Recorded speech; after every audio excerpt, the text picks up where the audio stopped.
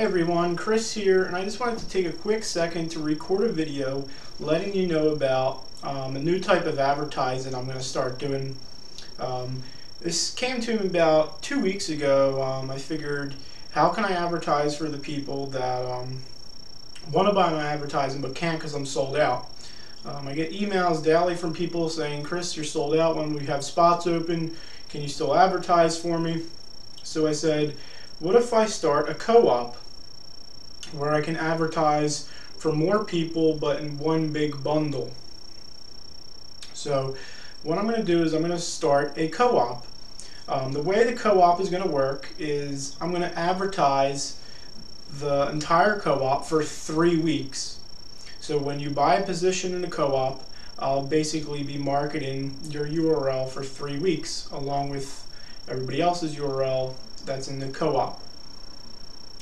Now, the co-op is different from my advertising packages. I like to think of the co-op as a tease or a little taste of what my marketing really is about.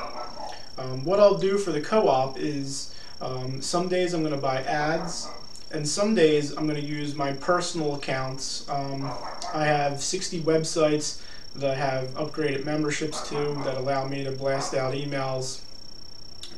I usually save these for myself to build my own list of subscribers, but what I'm going to do is I'm going to advertise the co-op through these accounts. Again, this is different from my advertising packages, and that's why I'm doing it for 3 weeks, so that the quality is still there in the advertising and the traffic and everything like that. So if you like a position in the co-op, it's $47, and all I'm going to need from you is a link that you would like me to advertise.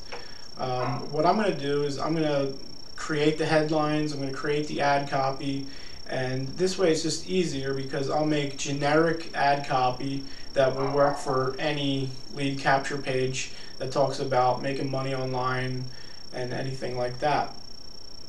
So again, it's $47 per spot. The co-op's going to last for 3 weeks.